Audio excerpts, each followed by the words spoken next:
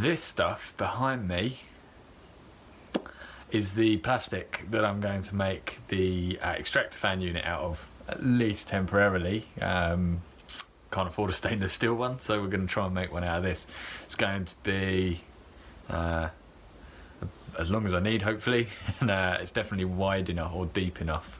So let's see, we're going to cut all the bits down to size first. I don't think I'm going to be able to do much more than that today, but at least it should give us some idea of what's going to happen.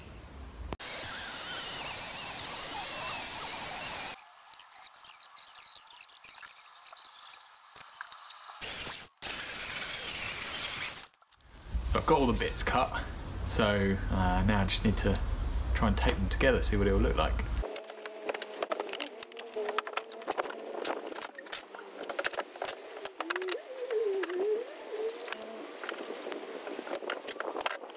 So there it is, 10 minutes later or so. I mean, obviously it's not as sturdy as it could be. It's only taped together, it will be properly done, and I'm thinking because it's so flimsy it might need some sort of frame inside, but we'll see. I really need to get this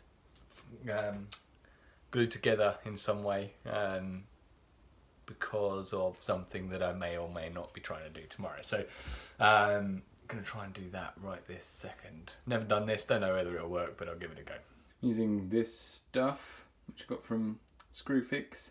It's for pipes, I think, actually, but we'll give it a go on the joints in here.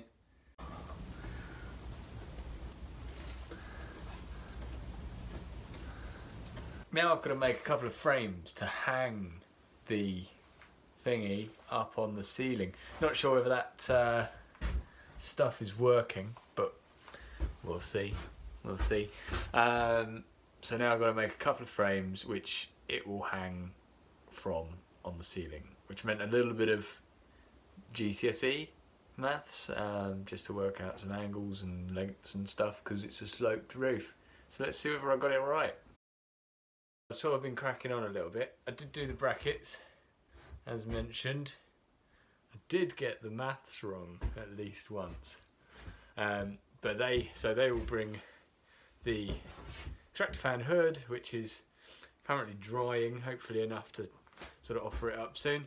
In the meantime, I've cut holes in my cabin, so I'll cut one there which lets air in, and I need to put a shroud on the inside. There's one on the outside, so no bugs can get in, but need to put it up on the inside.